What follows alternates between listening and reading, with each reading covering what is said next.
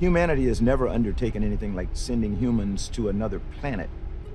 So how do humans get ready to go to Mars, or how do they survive this mission?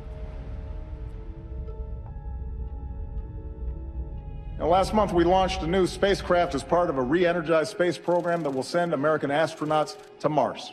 And in 2 months, to prepare us for those missions, Scott Kelly will begin a year-long stay in space. So good luck, Captain. We're proud of you. An American astronaut is hours away from beginning his 1-year mission on board the International Space Station. While Scott is in space, his twin brother, former shuttle commander Mark Kelly, will stay on Earth. The brothers, perfect subjects to study. The trip to Mars is a long trip, 7 months.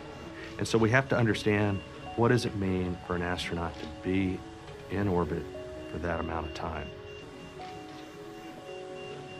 Pretty much any system in the body you can think of is affected from spaceflight.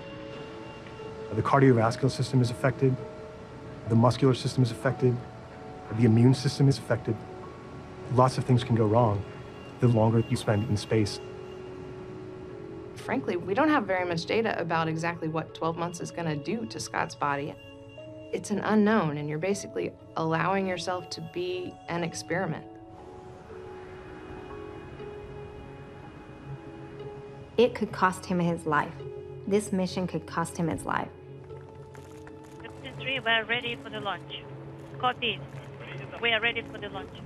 I'm a test pilot, so I think it's important to push the envelope. Crew waving goodbye one last time before they load it in. The risk factor of this, which is high, makes it even more interesting.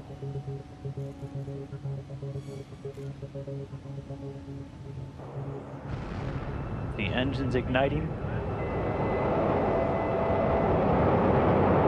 Ramping up. Engines and back from front. And liftoff.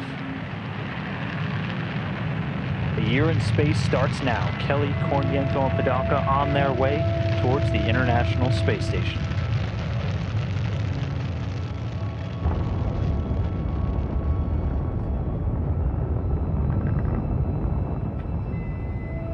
Going to Mars, not only will people become invested in the safety and well-being of the explorers, but also there's that drama, that sense of suspense as to whether or not they can survive on a world that they were not made for.